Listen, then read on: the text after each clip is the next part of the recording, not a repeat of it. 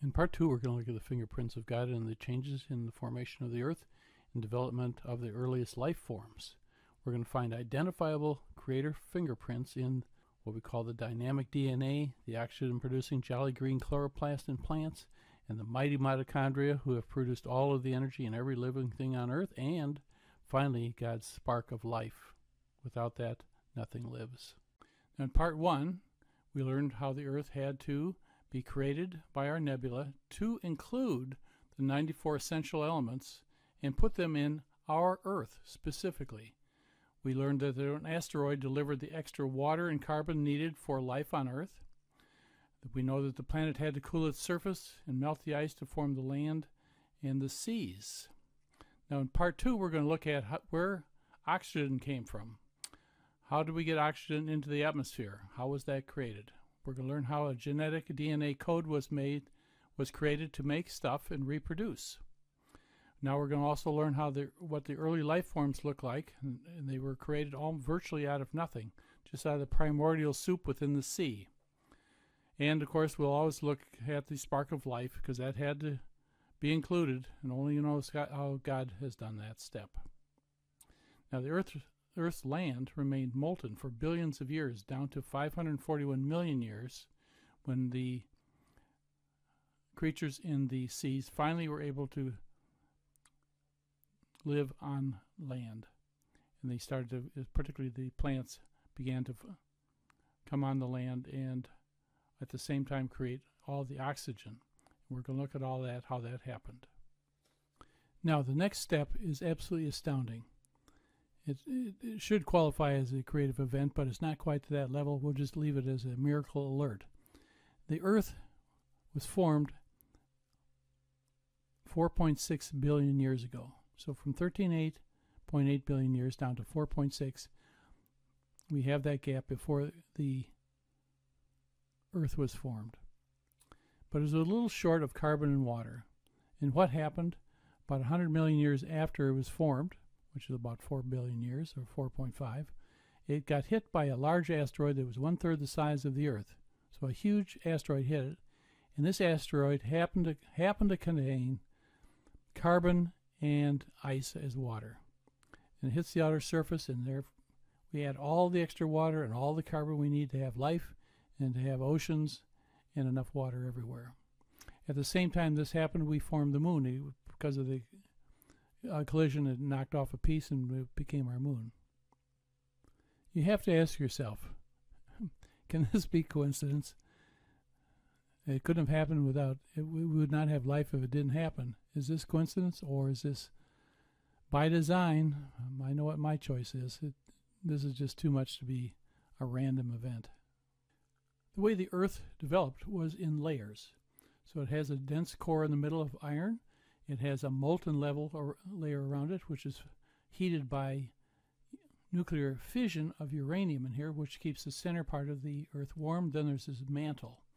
Now the mantle is mostly rock, and at the upper portion of the mantle is kind of a slippery layer. It's called the asthenosphere. It's very, very slippery. And it abuts the continental and oceanic crust. So this is parts under the ocean, and this is the very crust where you see most of the Earth. With in the very, very top is the topsoil. The lakes are in here, but underneath the lakes is this crust.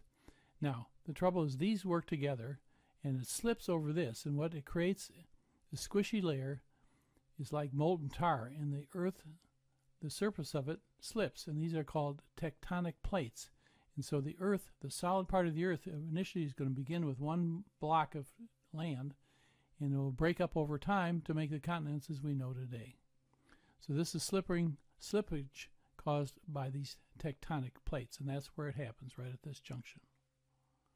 On the last slide, we really focused on the slippage of the land masses at the junction of the upper mantle and the crust. And this slippage allows along this line creates the tectonic plates, which over time have gone from one big block of land to all the continents we have today. But now on this slide, we want to focus on the center portion. Here's the iron core. The iron core is important because it's magnetized by the sun. and therefore creates a magnetic field around it, which helps avoid getting hit by too many asteroids. Now next to it is a molten layer, which undergoes nuclear fission, as we mentioned, with uranium is the primary user, and this creates immense amount of heat. Now this heat heats the center of the Earth, and the sun heats the top of the Earth, and that keeps the temperature of the Earth in a habitable temperature. So we're at a habitable distance, and we're at a habitable temperature for most of the planet, except the polar areas, and it's a little cold. In between is the solid stone mantle, and of course the other portions we talked about earlier. This is what it looks like. Now we're looking at the Earth crust, the continental crust and the suboceanic crust are all underneath the water and underneath the land masses. And originally they were all stuck together. This is at this time the land masses were called Pangea. And this took years and years to start to separate. And these are the tectonic plates, and they're still moving today. And when they move and they bump into each other, we get the tidal waves and the tsunamis caused by this contraction. And on Earth, we start getting earthquakes. Now, just a word about the Earth's crust. If you look at a cliff any place, you can see the topsoil is very, very thin. That's the part we're using. That's the dirt where we grow things. Underneath that, you get rock. The densest rock is in the deep portions. That's granite, and the upper rock tends to be more sandstone. The lightest rock is a volcanic rock, and that gets jetted out by the volcanoes, which we talked about in earlier lectures. So this very thin topsoil is where we have to support all the plant life. The total Earth crust is about 5 to 6 miles. So you're going to go down 5 to 6 miles, and then you're going to hit the hard mantle. Now this is of interest because everybody likes volcanoes and are curious about them. And they start as a hot spot next to the molten layer at the bottom. It just sends heat through here enough to melt things. As it does, this molten rock gets molten, comes up to the surface, then blows out the top, taking a whole lot of this material. Of course, it's all molten. It was hard as rock, and now it's molten because of this center core heat. And we see it then as it bursts out, it comes out with fire and lava flow. And the lava flow creates this material that goes over the surface of the Earth, which is really the lightest material and mixes in with the soil, and it's very useful for plants. Now the first thing we're going to look at is the formation of the Earth. When did it start? It started 4.6 billion years ago, and of course it's a planet, but it's still molten, it's still on fire, but it happens to exist relative to the sun at what we call the habitable zone. So just the right distance from the sun, not too close, not too far, but it's pretty hot. So along the way it starts to cool, and the early atmosphere forms, but it doesn't have any oxygen in it. Then the land and seas form. Fortunately, we're bombarded by the asteroid Theia that brought carbon and water, which we know were necessary, and that hit about 4 billion years ago. Then along about 3 billion or 2.5 billion, you start getting the very earliest life forms, which are called archaea and bacteria. Now both of these still exist today. The archaea are found in the ocean, in the hydrothermal vents, and the bacteria we know are on land because we can get strep throat and we get infections. They're still around, but most bacteria are very helpful. For instance, we have it in our gut to digest food, and but they began quite early. Then the Earth continued to cool. The land and seas formed, but the land was all in one big blob. And later it'll pull apart to make the continents like we know today. So the early life forms came about 2.5 billion years ago, but at 1 billion years, another miracle happened, and they developed what we call eukaryocytes. That's a funny word, but just think of the U as you, Y-O-U. So it's your, and karyocyte means cells. So these are your cells, and these are cells that are going to be able to use oxygen. Along the way, some of these early bacteria started to form oxygen, but all of a sudden, when you have eukaryocytes, they're going to go on to make animals and plants, and we're going to talk about all that. So that's 1 billion years ago. Then, between there and 541 million years, so we've gone from billion down to millions, the Earth is going to develop oxygen in the atmosphere, and the eukaryocytes start to go they derive into animals and plants, and the planets start to creep up on the Earth, beginning at 541 years. And that's the transition to what we call the Cambrian Eon. So it's called a Cambrian explosion. So out of the blue, all of a sudden the animals and plants start to develop on Earth. And we'll follow that timeline.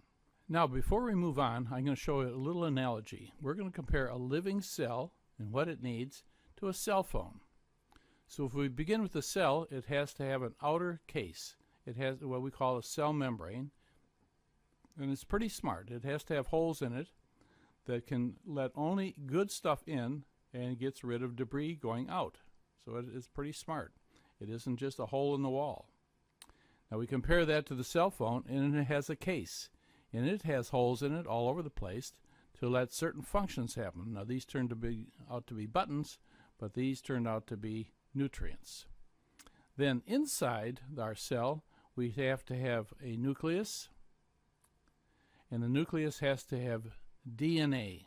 The DNA is the instruction manual for all the processes the cell has to do. It has to make proteins to do all kinds of things. It has to have enzymes and proteins to make structures for it. It has to build a cytoskeleton inside of it. So the DNA is the instruction manual. That's sort of the brains of the outfit. And of course you come over to the cell phone, and there is the computer. The computer is exactly the same. It has instructions for the entire phone to work. Now, the next thing is inside the cell are little organelles, they're called, and these are called mitochondria. And the mitochondria is the energy source, and it has to be rechargeable all of the time. So the mitochondria matches the battery. This is a rechargeable battery, and these are rechargeable mitochondria that make energy, make everything work. It allows everything to work. So it's the energy processor. This is the energy processor, just like your cell phone. Now, in plants, we add one more thing, and that's called the chloroplast. It's a big word, but it's got chlorophyll in it, and guess what color the plants are because of the chloroplast and the chlorophyll? They're green, and it's green for a purpose because of the chlorophyll. So the chloro is the chloroplast, and the plast is what makes it. So there's a chlorine maker, and what this does is take sunlight and carbon dioxide in the air, and it makes oxygen. We're going to talk about that. And that's equivalent, basically, to the function buttons. So the cell phone has an outer coat, it has an energy source, it's got an instruction manual, and it's got special devices to do certain things. And that is equivalent to our cell wall, our nucleus with the DNA, the mitochondria, which have their own DNA, by the way. They have DNA in here, and they have DNA in here, and this comes from your mom. But these are maternal origin DNA, and the same with the chloroplasts. Now, we're going to look at the Earth's life timeline. And we want to see what are the very earliest creatures, and they're called archaea and bacteria. They're very simple organisms. They were formed in the sea. They were not on land. This happened somewhere between 2 and 3 billion years ago, and they were the first creatures. And they appeared out of nowhere. So there's no preceding living creatures. There's only the elements floating around in the sea, and mostly rock and still molten rock on the land. No vegetation, no animals, no nothing. So the very first animal appears. Now you have to ask yourself, how can that happen? Because it's a tough environment. There is no oxygen, and the early life needed to have this outside capsule right here. It seems simple enough, but where do you get it? It's not in the water. You had to have made it. Interesting. And it had to have holes in it, channels, to let good stuff in and bad stuff out. It had to weigh inside that cell. It had to produce energy, and so it had to ingest stuff to make the energy out of, which included nitrogen. And these bacteria were able to take nitrogen out of the water and convert it into usable nitrogen to make primitive DNA. So there was some single-stranded DNA. And where does that come from? They had to have a plan to live, to grow, and to reproduce. All of this was happening in a toxic environment. So the question is, how could this have happened just randomly? It's just absolutely impossible. So the logical answer is that it had to have been created. And that's what we believe is true. Now, as we continue down the timeline, we get from 3 billion down to 2 billion years, and you start getting a change in the bacteria. And they start to develop chlorophyll. Now, why they dreamed this up, I don't really know. And there's no good explanation. Nobody knows. They did. And now they were called cyanobacteria, and they could start making oxygen. Now, what do they look like? Well, these were bacteria that weren't actually in the water. All the others were in the water, but now these grew up onto the land, and they look like blue-green algae, look just like algae. And the rocks they were on were called strombolites. They're still here today. You can find them in certain parts of the world. So they're still around. But the question is, why would these bacteria want to make chlorophyll, dream it up, and why did they dream it up? Who knows? To make oxygen, since they didn't need it. They are anaerobic. They didn't use oxygen. So the answer, this makes absolutely no sense unless down the road some other creation millions and billions of years later would want to use oxygen, like us. This can only be part of the Creator's visionary plan. 2 billion years ago, the process starts to give us oxygen and change the atmosphere. Now this is a graph, and it shows you what the atmosphere looked like and what it contained way back at 4 billion years earlier. It had a little bit of carbon dioxide, it had a modest amount of water, had a lot of nitrogen, and it had a whole lot of methane and ammonia, both of which are quite toxic. So it starts that way. And then down around this 2.5 to 2 billion years, you start making oxygen from these type of bacteria called cyanobacteria. You don't have to know the name. It just starts to do it. And the oxygen level starts to increase. So now we're going to see the oxygen increase. But it's not going to increase a great deal until we get the eukaryocyte plants. We talked about that happening, and the eukaryocyte plants have chloroplasts, and now you can manufacture oxygen very well. You get a lot of oxygen, and pretty soon the oxygen level gets up to 21%. Now over time it varies up and down, and that causes some extinctions that happen. We'll talk about that also. But you can see the oxygen from the eukaryocytes, remember your cells in the form of plants, makes the oxygen. And so it really builds up to a lot at about 500 million years. And at that point, all the plants start coming on the land, and later the animals will develop. And we'll show you how that happens. Now we move along Earth's timeline down to one of the more important events, and that's the formation of eukaryocytes. Now karyocyte means cells, and eu means a good cell, but it also, you can translate it as to your cells, because this is where we all came from. The other cells were primitive, but right about 1 billion years you had these formation of the eukaryocyte cells. This is a huge creative event, as big as the Big Bang, because all of a sudden you were able to take this simple DNA that they had before. It was a single-stranded DNA. Now you could make double-stranded DNA, put it in a nucleus, and develop a mitochondria, which is a little organelle that makes energy. This is the engine for every cell you have in your body. You have to use this, and it has to have it's oxygen driven, so it's an oxygen metabolism. And also it made chloroplasts. Now you realize that both the mitochondria and the nucleus and the chloroplasts had to generate all new DNA. These are long chains of, as we've talked before, long chains of proteins that are able to be used as a template. In other words, it's the instruction manual for everything in the cell to do. So out of the blue, they had to create 2 new kinds of DNA in the mitochondria and the chloroplasts, and go from a single strand to a double-stranded DNA in the nucleus.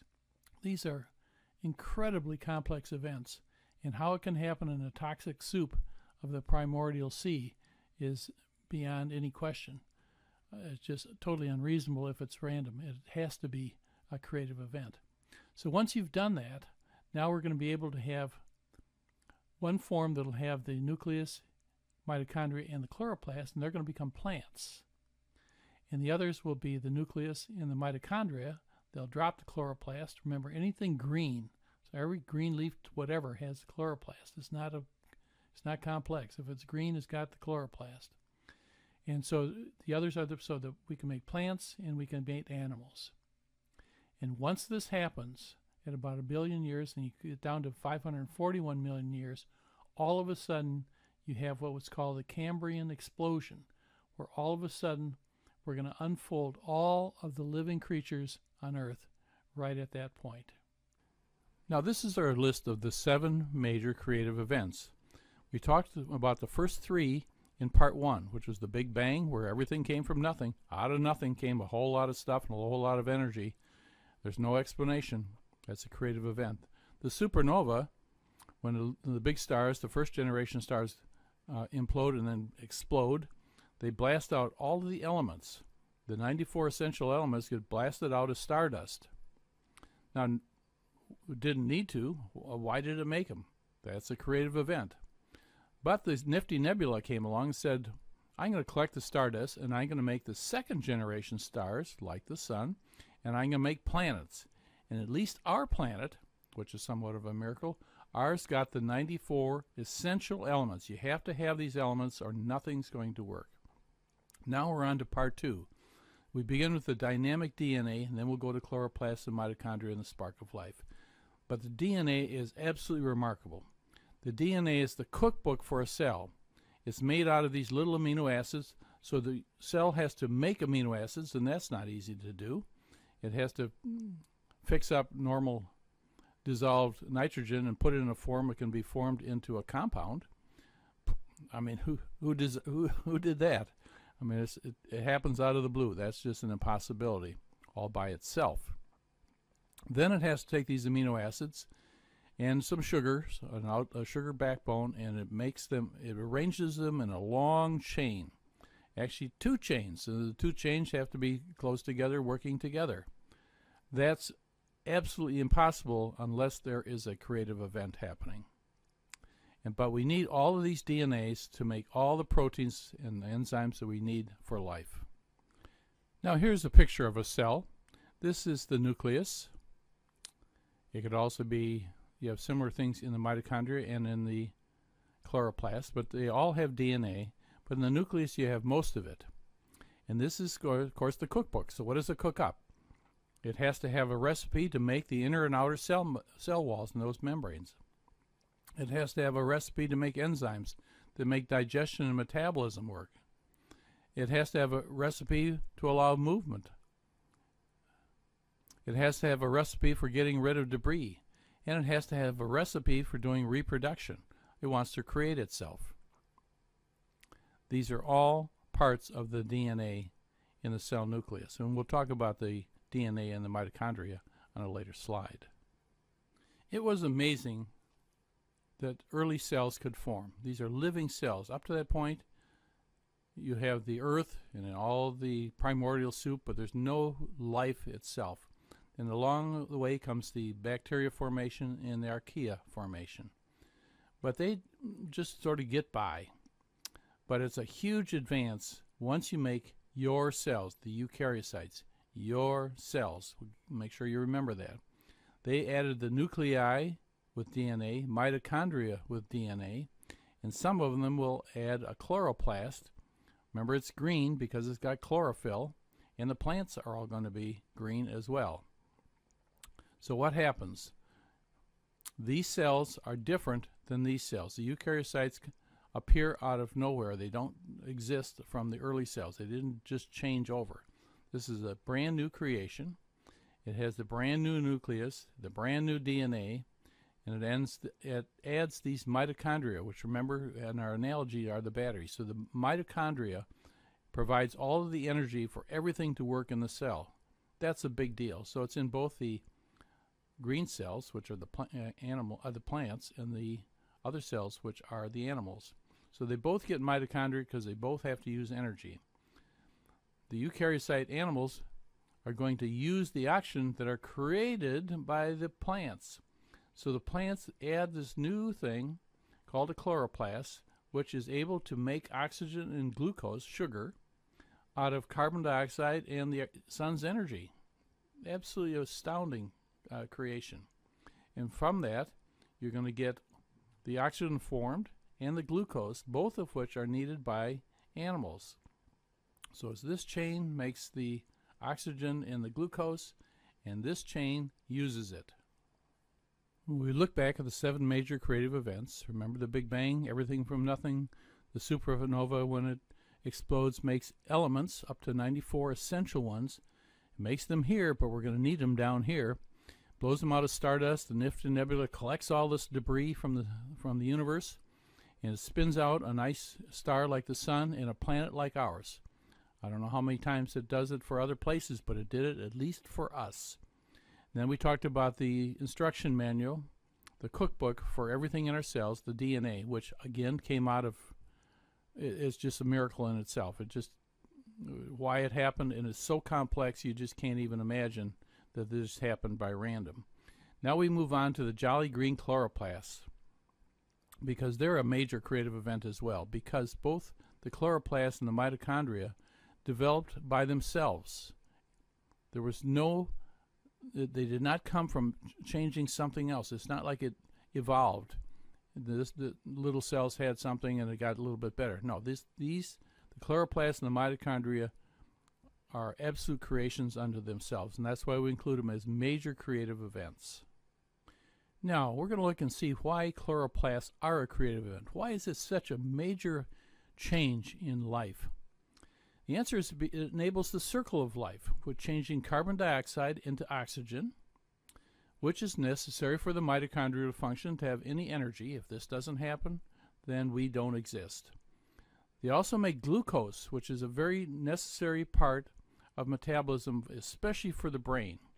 So muscles can use fatty acids and fat, and the brain can only use glucose. So if you're going to have a brain, you have to have glucose, and guess what? These eukaryotes, your cells that made plants, were able to do that. It had used chlorophyll, so they look green.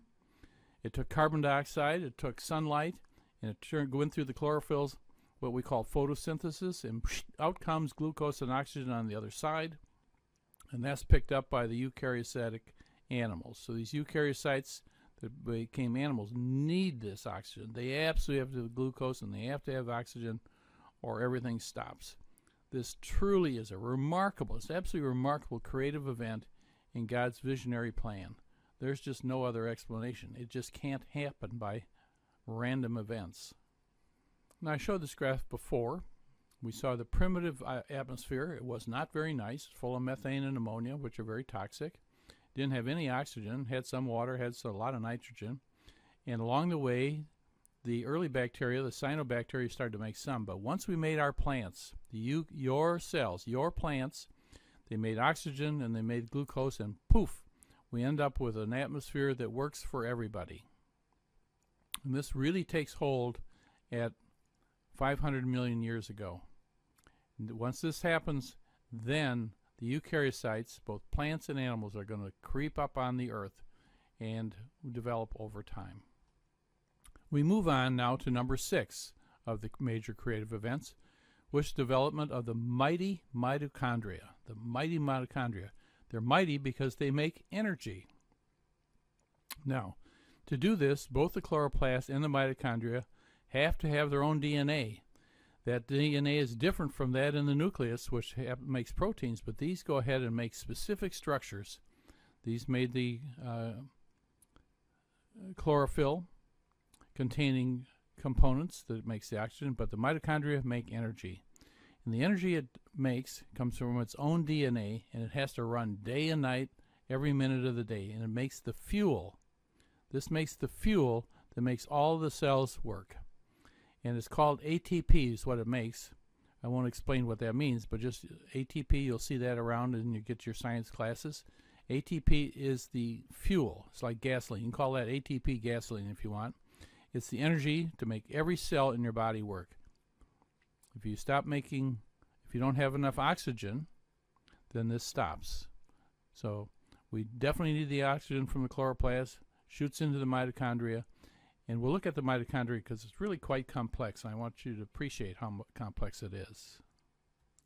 Now, just to put multicellularity development in perspective, here's a challenge. Go down to the sea, just like the primordial sea, fill up a pail of water and sand, put it on your porch. How many years do you think it would take before a frog hopped out and looked you in the eye just by random chance? In my estimation, that's absolutely impossible without a creative event. Now, let's look at the three major creative events that have happened in part 2. And these are the formation of organelles. They're specific organelles. They include the dynamic DNA, which was encapsulated in the nucleus, the jolly green chloroplast, and they had their own capsule, and then the mighty mitochondria. And let's look at what happened. Each of these organelle has its own DNA and its own specific purpose. It is a very unique purpose. The DNA is the director of everything. The DNA decides what is made, what is functioning in the cell, how you get it, how you create it, how you get rid of it, and all the debris, etc., and decide how the cell functions. There is the brains of the outfit, although it's not a brain. Now, the jolly green chloroplasts had to be developed, so they had DNA and they had the chloroplasts. They could make oxygen out of carbon dioxide and also glucose out of carbon dioxide and sunlight. So now the Earth and the atmosphere had evidence of growing more and more oxygen. And the chloroplasts, of course, evolved into plants. The mitochondria are the energy source. They are the fuel. But they need to have oxygen to function. So this had to come first, and then you had to be able to get the oxygen into the cells, then into the mitochondria. They can make the ATP, which is the fuel for existence. Now, when they all work together, that's called symbiosis, and it's incredible, the fine-tuning of the entire world and all of life.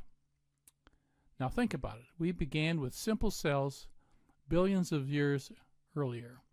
So it wasn't until about 3 billion years you get any cells, and it wasn't until about 1 billion years that you get the eukaryocytes, and we get down to 540 million, not billion years, when the eukaryocytes, simple animals, simple little creatures, one cell, decided it was time to make more complex animals and plants. So all of a sudden you have multicellular changes, and then pretty soon you had limbs, and you had lungs, and you had hearts, and the plants had stems and flowers and all that stuff that happens. And at this same time, some of these plants and animals decided to leave the sea, because up to this point it was just everything in the ocean. And they moved on to land, which was pretty barren at the time until the plants arrived. So, since these cells had no brain, they could not think of anything all this by themselves. It was very unlikely to happen by chance. In fact, it's impossible in my estimation.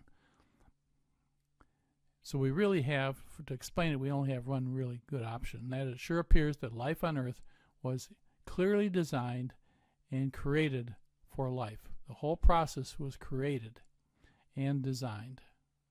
Now we've finished part 2. And what's the main takeaway? I get it. Once you start looking at the world around you, you will keep finding God's fingerprints everywhere. In the next module, part 3, we'll examine life on Earth after the Cambrian period. We'll explain that in a minute, right up to the present.